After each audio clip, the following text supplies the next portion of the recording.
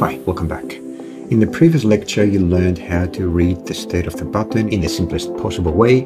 As you can see here, we just use a while true infinite loop, and in it, we just take a reading of the button value at pin 4 and then act accordingly.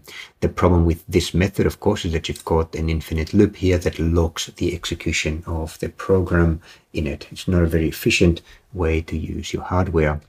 In this lecture, I want to show you an alternative which is more efficient and allows us to read the state of the button using a hardware interrupt. So in this line here, line 58, I have defined an IRQ, an interrupt request on button pin 4, and I've configured it in a way that is very efficient. So what I'm saying here is that the trigger is the falling edge of the signal that is produced by the button. So when you press the button, the voltage on GPIO of 4 falls from high to low, and that is the IRQ falling edge, which is detected and triggers this interrupt. And when this edge, the falling edge, is detected, then the interrupt is calling this routine here, a function, the button underscore pressed underscore ISR, interrupt service request, or routine is ISR, which branches the program inside this function and again acts accordingly. We'll get to this in a minute. In order to display the LED lighting up when I press the button, I'm still using a while loop here. It's just the easiest way just to demonstrate the interaction between an ISR and then a different part of your program. And I'm also demonstrating the ability of an ISR and other parts of your program to communicate using global variables in this case. Now let's have a look at some of the details. You can see up here in line 36, I am importing the pin function, disable IQ and enable IQ functions from the machine module, and again the sleep MS from the time module. I'm starting by creating the LED object as usual, and then the button object, which is exactly what we did in the previous example. Same thing here, nothing has changed. Then I'm declaring a couple of variables. This is the button pressed variable. It allows the IRQ routine, or the ISI as I call it here, routine to communicate with other parts of my program. So when the button is pressed, then I update this variable here. As you can see, it is updated here and then used here to determine whether the LED should be turned on or off. I also have an integer, like a numerical variable here, that keeps track of how many times I've pressed the button before it's reset. So you can play around with those variables as well. Now, inside the definition of the routine that will be called by the IRQ, you can see that it requires one parameter, and this is the object that has caused the IRQ, and this is passed by the IRQ routine here as well. And I'm using this object here to print out some information about what is it that has caused the IRQ. As you can see, I'm taking pin, and exactly as it is, I'm passing it into the button pin global variable, which is then printed out down here. So I can get some information about the object that caused the IRQ. A couple of other interesting things that are happening in here is first that I'm calling the disable IRQ routine, which, as you can probably guess, will disable further IRQs.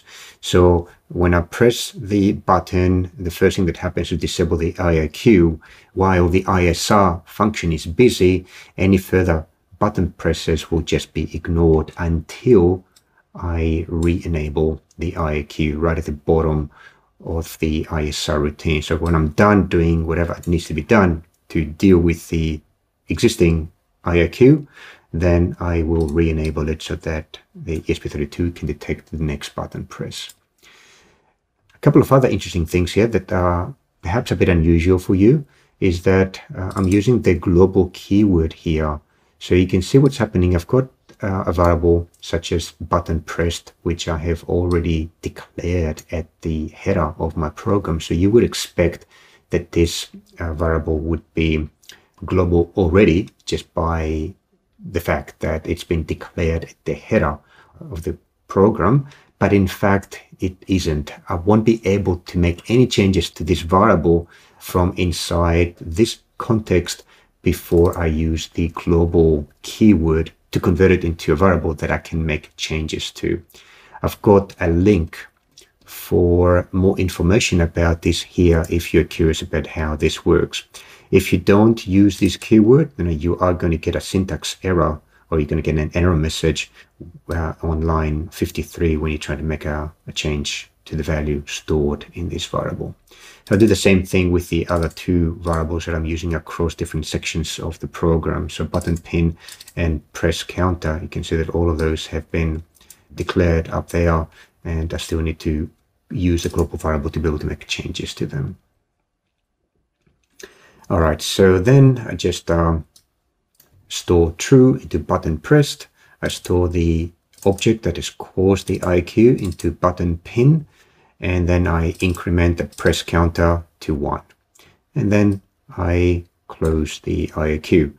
In here, you've got the infinite loop, which is similar to the loop function in the Arduino. It's just constantly going around executing whatever code you have in it. And in this case, it's constantly checking for the value stored inside the button pressed variable. And when it's true, it will go inside, change it into false, turn on the LED, print out the two messages, 0 the counter or reset the counter, and keep the LED on for half a second. If it's not true, then it will turn off the LED. And that's about it.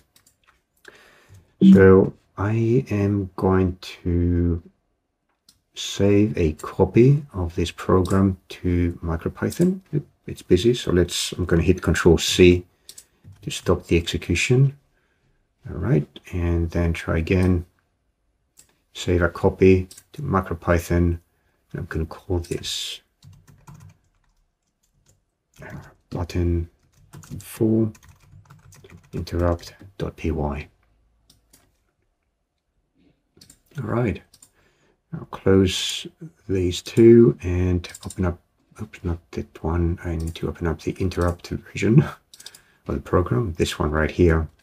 And now that I've got the program opened on the target MicroPython device, I will play it and press the button, and it works. Stays on for half a second as well. All right. Now, one thing to notice here is that in the message that starts with button pressed at, which is right here, you can see that the output of button pin, which is this variable here, which contains the object that has caused the interrupt, it says pin4.